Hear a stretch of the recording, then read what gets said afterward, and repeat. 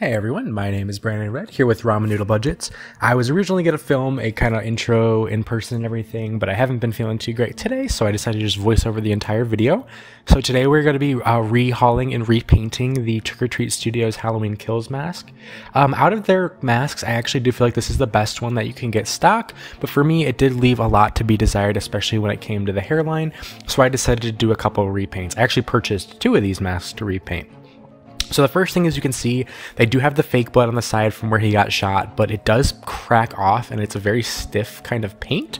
So what I started off by doing was just using a little bit of acetone. I would actually prefer using paint thinner or naphtha just to be safe, but I used some just basic nail polish remover to remove any of that blood. It did take a little bit of elbow grease, but eventually able to get most of it off.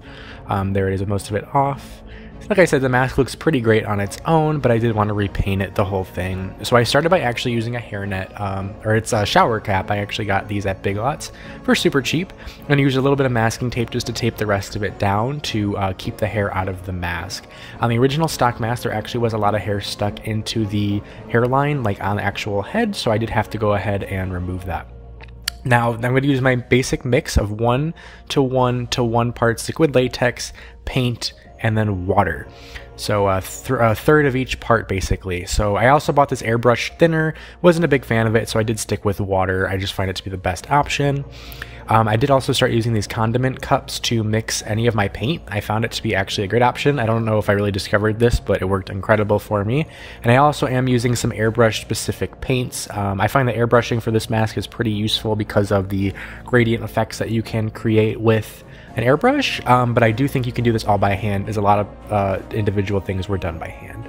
So as you can see here, I have a little bit of white paint, a little bit of yellow. I had equal parts liquid latex to the paint, and then equal parts water. And the consistency I try and kind of get is milky. This is especially for the airbrush. You can go a little bit thicker if you're painting by hand, but with the airbrush, you do need to keep it kind of light so you're not clogging up that brush. Now, I kind of go ham with the airbrush, and I'm not going to lie to you, I'm not completely used to it yet. So here you can see me going a little ham, but I get a little more used to it as I go. And I kind of wanted to just get a basic white or off-white yellowish cream color across the entire mask, just so I had a base to start with. And a lot of you guys I see online who are doing the repaints, a lot of people are trying to get rid of the yellow.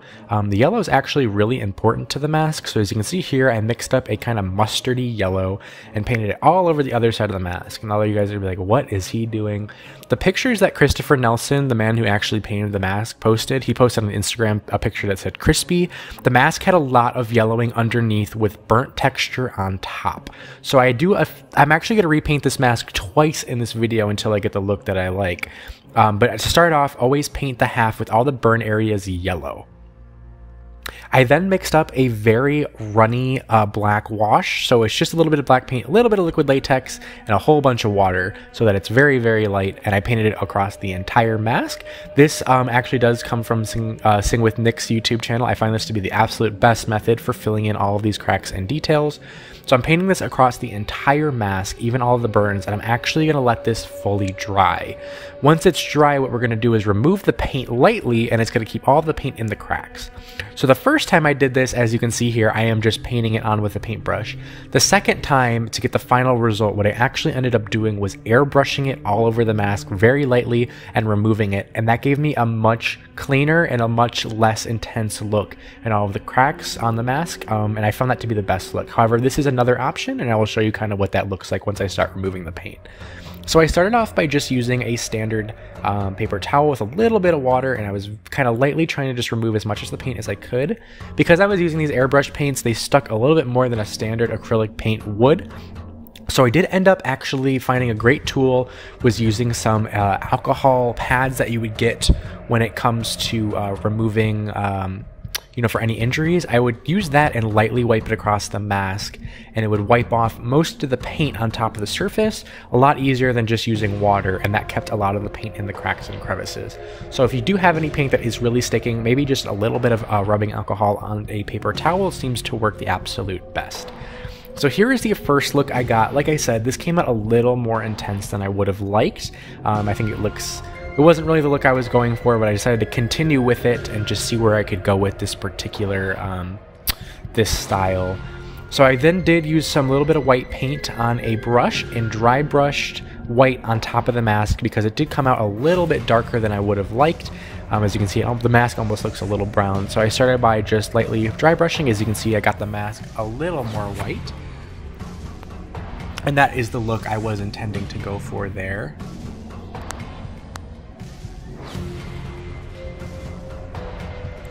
I then mixed up a very runny brown, very similar to the wash we originally did, and I started by adding just a little bit kind of a border around the mask with this brown, and then patting it with my fingers and a sponge brush to try and kind of do what I do with my last Halloween Kills concept mask, where I kind of created a gradient up and down the mask. As you can see, I did get a very Halloween 2 style going on the neck. It almost looked like the flesh tone of the original Captain Kirk mask. I really did like this burn look that was going on the burnt side of the mask. But once again, this wasn't the exact look I was going for. I then mixed up a very runny black. This was just black paint, nothing else mixed in, and began to airbrush around the burns just to really emphasize the burn a little bit more and to make it look extra crispy. I also added some of this on the other side just to try and almost blend, so it wasn't like a two-faced look, but it was like a natural progression of where the mask would have gotten burned. So this is a look, I did like this look a lot, but it wasn't really accurate to the Halloween Kills mask, so I ended up kind of just restarting and repainting the entire mask. So it does have, like I said, it has a very unique look to it, just wasn't exactly what I was going for, and decided to scrap. I actually went out and bought another mask just to restart completely to get a fresh base here. Once I did have this look though, what I actually did was went back in with those alcohol pads and removed a lot of the black from the top areas of the paint. I actually inverted this, so what it should be is on the bottom yellow and top black. Here's with the repaint, and I went, like I said, airbrushed in those cracks and then removed it with the alcohol. I painted it yellow on this one side here, and it was a little bit too dark. Like I said, this kind of created a two-faced look, but I thought that the this side with the just the details that was kind of like the original Halloween 2018 look, I was really satisfied with that. I then also went in just to fix the hairline. So Cosplay Chris had an awesome idea of using just super glue on the hairline and pushing the hair forward. This seemed to work really well, but I did use a little bit of liquid latex just to kind of blend in some areas of the hairline because it did look a little weird when I first glued it down. There is the mask in some natural lighting. As you can see, it looks really terrifying. I was super happy with the one side look. I just thought the one other side was just a little bit too dark. So what I actually ended up doing was using just a little bit of that off cream white and went across the entire mask to lighten the entire thing. I was originally going to dry brush white all over the mask, but I didn't want to get any brush strokes in anywhere, like especially on the burnt side of the mask. So I just did a very light dusting of white over the entire mask to lighten it out. As you can see in the burns there, I kind of tried to blend everything together. And what I ended up doing, I decided I wanted to redo the burns a little bit more. So I added a whole bunch of yellow back. You guys are like, ew, that's why it looks disgusting. It's what a lot of people try to avoid with the Halloween Kills mask, but it is there in every photo I've seen of the actual mask. And what I did here is, like I said, I inverted it. I took, actually dry brushed black paint on top of the yellow areas so that the black paint just stayed on top of those high spots. So it looked like it was burnt crispy with the yellow kind of melted latex underneath. For the blood, I used a standard effect. You can use something known as perma blood, but I kind of made my own, and this has worked great for me over the years. It's just a little bit of Elmer's clear glue, some red food coloring. It kind of looks like Jello at first. I added a little bit of blue food coloring and then actually some red acrylic paint, and just to get it a little less see-through, a little less translucent, and that gave me an amazing blood color.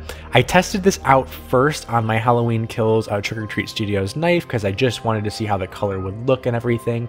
And when it comes to plastic props, you can actually peel this off pretty easily, but I found with the latex masks, this works absolutely amazing for the blood. And you can see on the knife, once that does stick, it is pretty permanent and it looks very realistic and it stays wet. So I started by just really painting on the indent, and there are a lot of different variations on how people are painting the blood effect.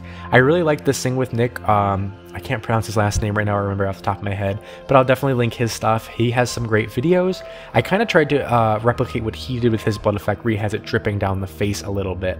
In the actual movie, it does look like the blood kind of smears a little bit all over that one area because it's been, you know, rained on with the firemen, but I did want to have it look like it was still fresh, like he just kind of crawled out of that the basement. So I kind of tried to add some drip effects, and luckily this blood did stay looking super moist, I guess you should say. It's probably the worst word. And then when it came to the hair, I did copy what Cosplay Chris did because I thought this was an awesome effect. Just mix up some liquid latex and black paint, and I went over and painted over the hair again just to matte it down and make it look a little more burnt to match the more burnt face that I was able to get. And this was able to kind of help blend everything a little bit better and make it look a little more realistic. When it came to the hair did need to be poofed up just a little bit. The masks always come way too, with the hair matted down. He kind of does have a little bit of a coif in the center where the burn starts. So I just added a little bit of hairspray and tried to just tough up the hair right in the front and kind of make it look a little poofier. I think the awesome effect on this mask is they did add a little bit of white onto the standard part of the hair to make it look like there's ash in there. But I did have a lot of bald spots in this mask, as you can see right to where my hand is. There's a huge kind of bald spot that I always have to cover up, which I wasn't too happy about, but if I wanted to rehair the mask, I definitely could. Here is the finished product of the mask. In dark lighting, it looks terrifying in my opinion, and there's that blood completely dry. It still looks wet to this day. I really do like the effect that gives. Here is it outside. I'm sorry that the footage is on its side. I don't know why it loaded in like that. In natural lighting, it is a little bit more green, and there you can see that yellow underneath the burnt areas. It actually looks very close to the replication. Thank you guys so much for watching. Please do subscribe. I'm trying to get a few more videos out for the Halloween season, but this was my biggest priority, and I hope you guys have a great rest of your day.